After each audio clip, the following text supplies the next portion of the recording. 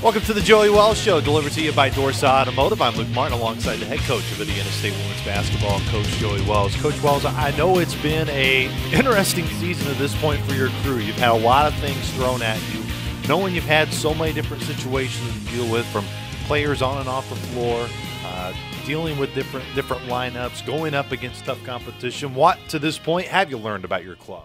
Well, I think to this point we've learned that you have to bring it every night, and we're not to that point yet. There's a process that we're having to go through with our team, that every team has to go through.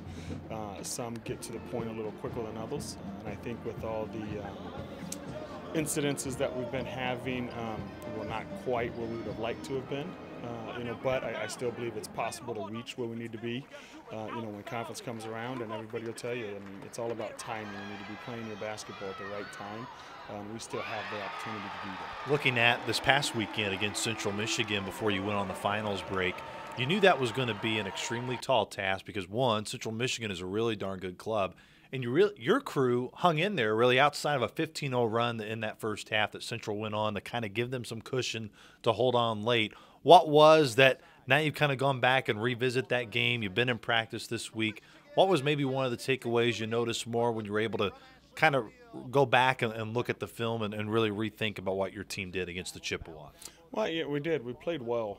The two things we had that stretch where we actually missed 3 shots that, in our opinion, even the players going up, that's 75% to 80%. You should be making those things, and we missed 3 in a row on 3 straight possessions, which led to 3 straight good possessions for the other team, and so that sparks half of it.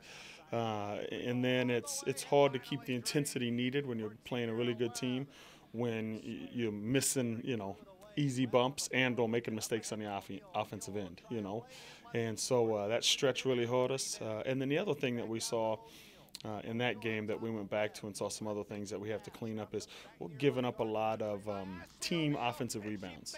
What I mean by team offensive rebounds is I'm on defense for us and you're on the other team. I'm boxing you, I'm doing everything I'm supposed to, and then when the ball hits my hands, I'm not catching it and it's going out of bounds. I believe we gave up 6 of those. Well, that's 6 possessions, and it's one of those things where it's not a technique thing. You're not going, dang, how come they're getting all these offensive rebounds? They're just boards that we are not grabbing and being tough enough with.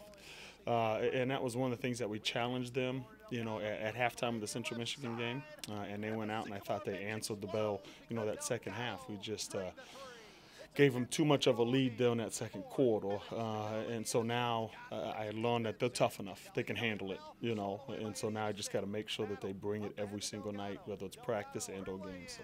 We look ahead with Coach Wells to Miami next week inside the Holman Center right after this short break. Check out all the options you have at Dorsa Nissan during our summer sales event on all of the Nissans. So come on in and see all of our trucks, SUVs, and cars, and see how we're building loyalty through excellence at Dorsa Nissan, US 41 South Terre Haute, or DorsaNissan.com. Welcome back to the Joey Wells Show, delivered to you by Dorsa Automotive. Looking at Miami, Coach, last year it was really a heck of an afternoon in Oxford, Ohio. Your team trailed by as many as 18, came back to win that game. It is a much different Miami Redhawk team from the standpoint of first-year head coach and Coach Duffy. They've had some impressive wins on their schedule. They're riding a 4-game winning streak. When you go back and you revisit that game from a year ago, where have you seen this Redhawk team improve? They're playing with a lot more confidence. When we played them, they played with confidence in the first half, and then second half, somewhere they kind of lost their confidence and energy, and we were able to come back and pull one out. But right now they're just playing really high. They're playing really good, making shots. I think as a team they're shooting like 42% from the field. They have multiple players that can hurt you from different positions, inside or out.